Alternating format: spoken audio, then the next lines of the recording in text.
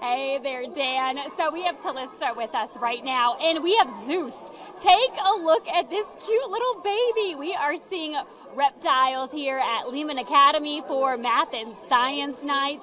And of course, we have to show off Zeus. And Callista, tell me a little bit about Zeus. So Zeus is my son, and sometimes a lot of people make fun of me when I say this, but I did give him birth. Oh my good. And you said he got out the other day? So I told him that he's not old enough to get a girlfriend, and when I fell asleep watching my iPad, he snuck out and got a girlfriend anyways. What? He did? And how old is Zeus? Zeus is only 3 and he has 2 more feet to grow. Oh my God. Well, first of all, he's too young to have a girlfriend. And 2 more feet he's going to grow? Yeah. So when he's full grown, he'll be 5 feet total. Oh my goodness. He's going to be taller than you. Yeah. He is a big baby. So what kind of animal is this?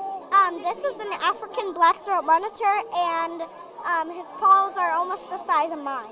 Oh my goodness, but he acts like a little baby. He's so cute. So what made you get into this profession? You're part co-owner, right?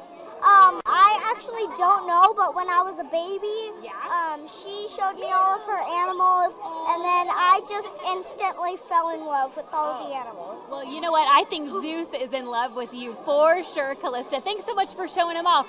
And folks, we are here at Lehman Academy in the Marana area, and we have more reptiles to go. There's snakes. Dan, I am not touching a snake. You know how I am with snakes. But coming up in a little bit, the Color Guard Classic. We have a lot to talk about when it comes to the weather front. Coming up in just a little bit, Dan. Yeah, I was waiting for you, Allie, to pick up that reptile. No. I've already screamed enough. I'm like, woo! She's a smart girl. All right, thanks a lot, Allie. We'll check back in with you later.